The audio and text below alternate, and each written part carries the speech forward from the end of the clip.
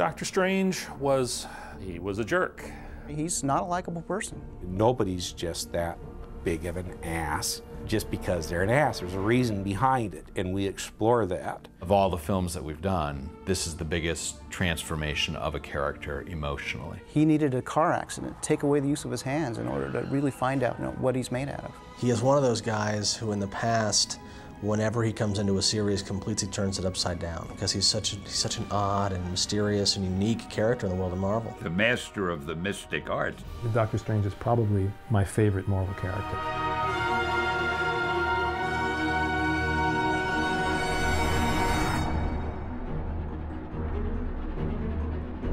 I had done a story with Steve Ditko, who I had done the Amazing Adult Fantasies with, about a magician. I think it was called Dr. Droom or Dr. I can't remember. But when I was looking for something to do with Steve, I said, let's do a magician. And I think he reminded me we had done something like it, or maybe he said to me, let's do a magician. But at any rate, we got together and decided to do Doctor Strange. And Steve was in his element. I had to think, when I saw his artwork, I had to think that this guy is from another dimension. I mean, nobody could have drawn the stuff he drew the way he drew it. Just the way people are still riffing on Kirby's, people are still, 90% of the other dimensions in comic books come from Ditko's Doctor Strange and the things that he created on the page that had never been seen before. I love the Stan Lee, Steve Ditko stuff. First, Stan Lee, always good, always did the characters.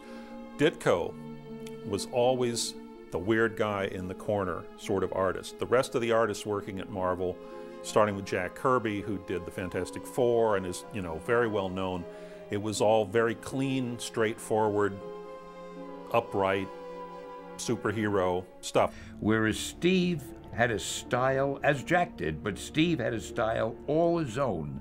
You couldn't mistake it. The visuals that Ditko did for the magical realms are still what everybody goes to when they want to do Doctor Strange. He had very distinctive ways of drawing things, coming out of things and curling through things, and all this stuff that just made you feel like you were in some sort of alternate reality. Now, this is the 60s when they started this. You could look at it now when we have CGI and everything and go, oh, well, but it was very bizarre for its time, and it really set up something that remained very distinct throughout its entire run. To think that Lee and Ditko, that they were working with this idea in the early 60s is amazing to me. And suddenly this man, who was in Strange's case, here's a guy who literally, went to India, found his guru, and was transformed by it. Now, it being comic books, he also has to learn to have spells and shoot bolts at people, but what was wonderful, again, that all these stories become metaphors. You get to write about the spiritual reality and in a way that it's concrete to the audience, and yet the metaphysical underpinnings are all still there. And as the character evolved and the next generation of writers came in and started exploring it, and those of us that had been on our own spiritual search in those years began to bring that even more to this beautiful framework that Lee and Ditko had created. As you know, I love language and I love the sound of words. So somehow when I needed a villain, I couldn't call him the evil Dr. Bad or something, but I thought of the name Dormammu. I mean, that's got to send shivers up your spine. And then a little adjective in front of it, the dread Dormammu. Oh man, I wouldn't go into a room if I thought there was somebody with that name waiting inside. And more than that, though, Doctor Strange was a magician. Well, when he was going to do his tricks, I couldn't have him just say, hocus pocus, let something happen, or, So I tried to make up incantations that sounded like they meant something, like, if I can remember them, by the hoary hosts of Hoggoth, or let's see, by the shades of the shadowy seraphim, whatever the hell that means, or by the something of the Siddharok, anything that sounded mysterious to me.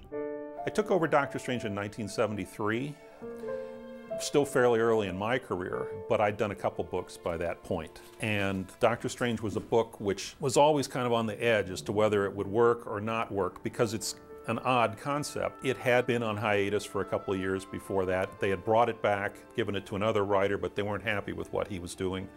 So then they said, you know, you give it a shot. These are comics that I wrote. These are the ones that I did with Frank Brunner, the first artist that I had. Frank, as I say, had a very distinctive style, beautiful comic book cover. This is another story from that issue where Strange is falling into the realm of death, as you can see. And you can contrast that with Gene Colan's art. Colan, as I said, was more realistic, but not too realistic. It was sort of, he could draw fantasy realistically. This is Strange sort of succumbing to a number of demons. This is Strange with Dracula. This was a one-shot crossover we did with the Dracula comic where at the end of my story, I killed Dracula, and at the end of the Dracula story, the writer over there killed Strange. Just a little friendly work between the writers. I like Dr. Strange a lot because I've done lots and lots and lots of superheroes, and I like superheroes. I mean, they're the bulwark of comics, and I like comics. But it's interesting to find guys who are not on the beaten track, and Dr. Strange as the only real magician in the I mean, there are other magicians, but he's the top of the peak of a very small peak. He was very interesting to play with, and I could find a lot of things to do with him that I couldn't do with other people. And so every issue was a real adventure doing Dr. Strange.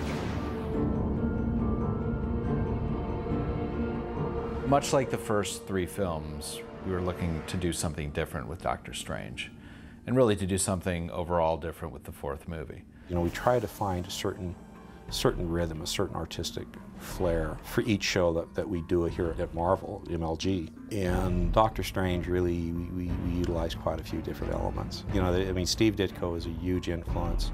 For that matter, so was Gene Colan, who is another big Dr. Strange artist. Frank Brunner, definitely. You want to do each of their certain styles, but you can't. So you have to come up with something that tries to carry carries the flavor, the essence of it. You know, what they were trying to do. I looked at almost all of them. All of the Doctor Strange books. I read as many as I could. You know, the origin is interesting, all by itself. A guy whose entire life is in his hands as the surgeon, losing him, and then bottoming out. If you look at that origin story, we got 3 panels. 3, maybe 4 panels telling, you know, he's Dr. Strange, loses the use of his hands, and he's in Tibet. I mean, there's a whole movie there, you know, that we had to fill out. We basically added a lot more impact to it because we learned a lot more about why Stephen Strange was the person that he was before he became the Sorcerer Supreme. Finding his destiny in a tiny monastery up in Tibet, you know, that's just great stuff. And once he gets there, that's really where, okay, now what? Now what are you going to do with the story? What's the overall threat that you need to establish that he is actually uniquely qualified to deal with because of what he's gone through? We not only explore that story, we come to sympathize, even empathize a little bit with Stephen Strange, what made him the person he is, and ultimately the person that he becomes within this film. It's a nice, intimate story about one man's journey that will connect with the audience, both old fans and people who have no idea who Dr. Strange is. We've loaded all sorts of little goodies within a lot of the design elements for people to sift over and try to make some kind of meaning out. I'm not going to say any more than that, but definitely they will enjoy all the little bits and pieces that we put in there. The challenges to creating something that was based in sorcery and magic is establishing a set of rules so that a character just doesn't start pulling abilities out of thin air when you need him to. I'm sorry, Mordo. I didn't mean to. Because if anyone and everyone can do everything, it doesn't allow you any boundaries to create exciting action or really much of a story at all. You have to have limitations. Now, of course, you want to come up with something different for each character so that they're not all just doing things with their hands, so that they're visually unique. Some may use fabric or scarves. Some may use sand. Some may use air or water or what have you. But there's an element that they have to hold on to, that they're allowed to channel their gifts through. And once you can get to that point, they're really no different than regular superheroes or mutants, you know, in the X-Men world. They can accomplish certain things. They have a specialty. That's what they use. But just the basis of it is not in science necessarily, but in mysticism. The Sorcerer Supreme is someone who is not bound to any one element or one thing, but can control all forms of energy. That's why they're the absolute power. So for us, by giving that structure, that allowed us to tell a story that's believable and made sense. I can't just say some word and stop you.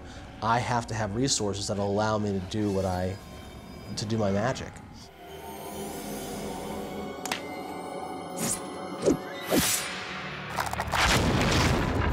Magic is a really wondrous, colorful thing. You know, it's a different world in and of itself. So how we use color in the film, when we first see the monastery, when we first see Dormammu's dread dimension, and we see people using magic, it all has a very colorful effect.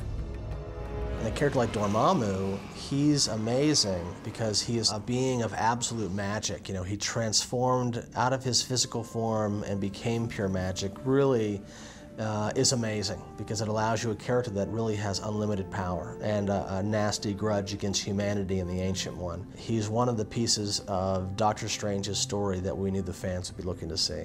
And I think his translation and the creatures that he controls, who all have markings that speak to their master, are some of the most spectacular aspects of this film.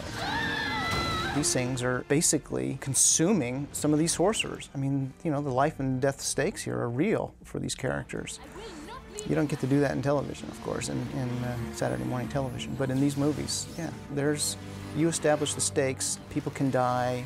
It's a lot more tense when you're watching a scene like that, knowing that not all of them are going to come out of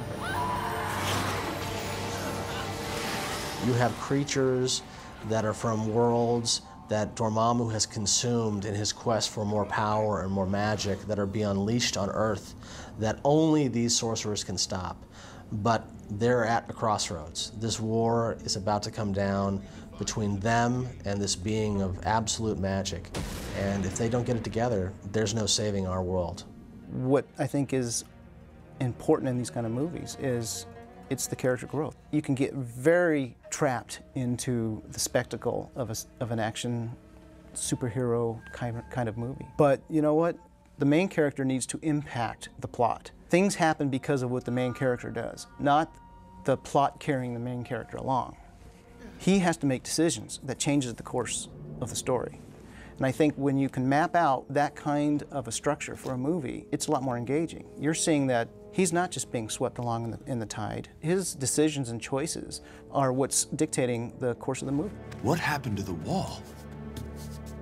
You perceived it, so it was there. But now you have accepted the unacceptable. You know, I've said it probably 100 times. These projects began for the fans who read our books. You know, those are the people who, before films, before animated series, before live action, were always there to champion us. In our darkest times, they still picked up the comics. We look in every way we can to constantly speak to them in these moments. We never want to leave anyone out. We want anyone who sits on the couch with you, who may not know these characters or know these worlds, can sit down and get into it and fall in love with them as fast as you did when you picked up your first comic. So the little nods that go over the heads of those newbies weren't there for them anyways. Well, maybe they'll go back to the book someday, or the fan on the couch will tell them what it is. If not, that's for them and them alone. So whenever we can put those things in there, that's something we love to do. Because again, everyone on the film, Greg, Frank, everybody, we're all fans of this world.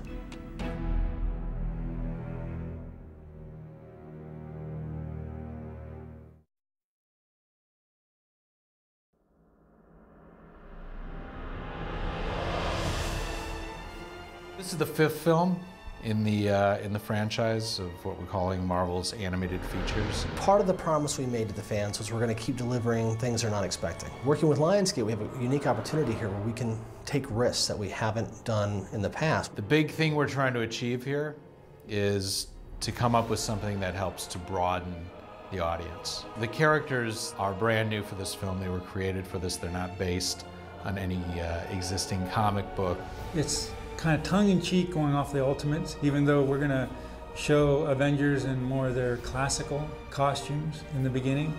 The depth of characters and the scope of characters that our fan base, has learned to expect from these films. Incredible Hulk, Iron Man, this one will feature Ultron.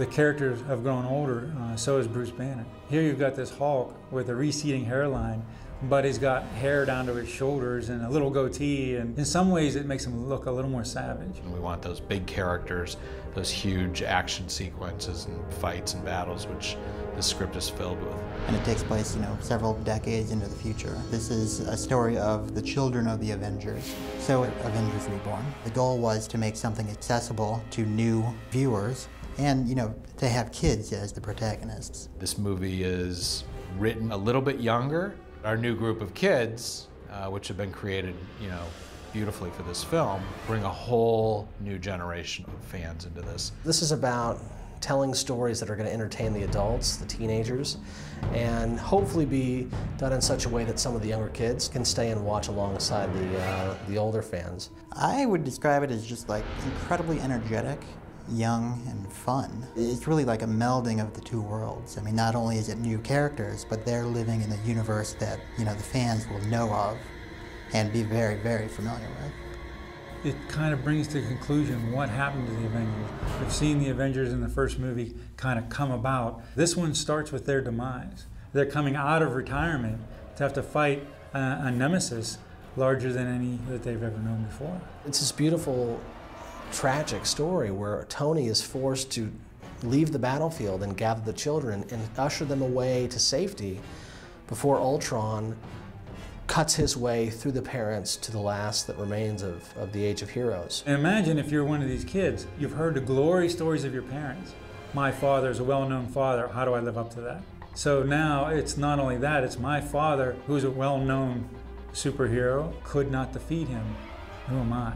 We want to keep the audience guessing. We want you to be able to see one frame of it on television and say, oh my God, that's a Marvel film, but it's not one I've seen yet. It's something completely different. As the story goes through, we actually follow these kids, and it's kind of a coming-of-age thing. It's a heavy story, so we try to keep it light as we could, but still not take away the weight of what these kids are bearing. They lost their parents, they lose their world, they're sucked away to this new place where it's completely unfamiliar. What happens over time is the playboy has become the father. Now these kids are his responsibility, and he fell in love with them. But all the love in the world and all the great technology that Tony still had couldn't protect him from the destinies that's just going to collide with them in this story. And all through this is kind of a running theme through these kids' lives that we expose their weaknesses. It's out there for you to see, but it feeds perfectly into their strength and the way they overcome. Gary came into this project with a vision. We talked about the story, but he already knew the kind of the palette, the bone structure, the look, the feel. He knew what he wanted to do. We didn't really have a script finished yet. So the writer comes in and meets with Gary and Craig and myself and the creative team and talk through the visual development of the story. With this project, they actually brought me in and showed me concept designs and character designs. And what it's helping us to do is to take some of the onus off the writer to create the visual development. I think it really just, made the script stronger, having that kind of visual base to it. And allows the writer to work more on dialogue and story structure, leaving the creative development of the environments, the mechanics of weapons and vehicles, the clothing of the characters, leaving a lot more of that to the animation team. The great thing about Avengers Reborn is that it's just like a fun adventure. I mean, it's really a roller coaster ride, and once it gets going, which is pretty quick, it doesn't stop. It's always that fine line. We're going to reinvent the characters once again, as they have been 100 times before, without losing what people expect to see when they see an Iron Man or a Tony Stark on screen, or an Ultron. We want to bring in a younger fan base.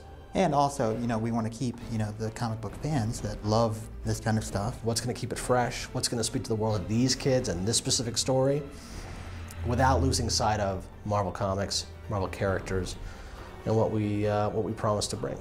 Challenging ourselves to continually raise the bar and bring something new to the table on each film. I have all the confidence in the world that we're doing that.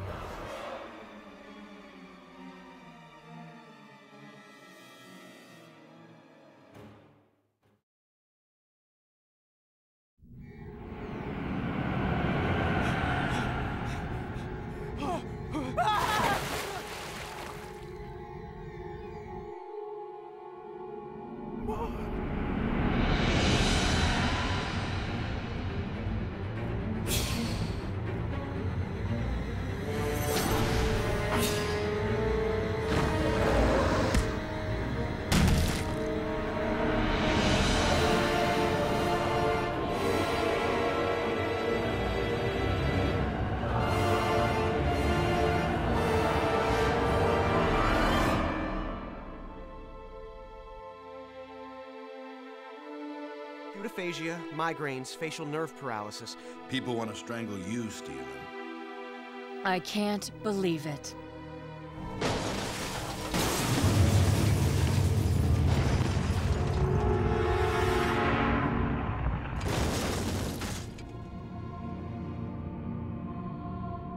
What?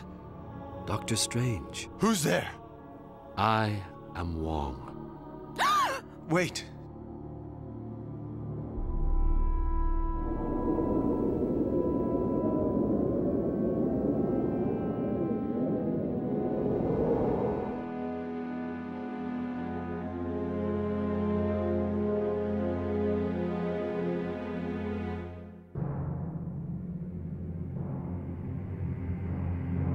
From here we divide into 2 teams.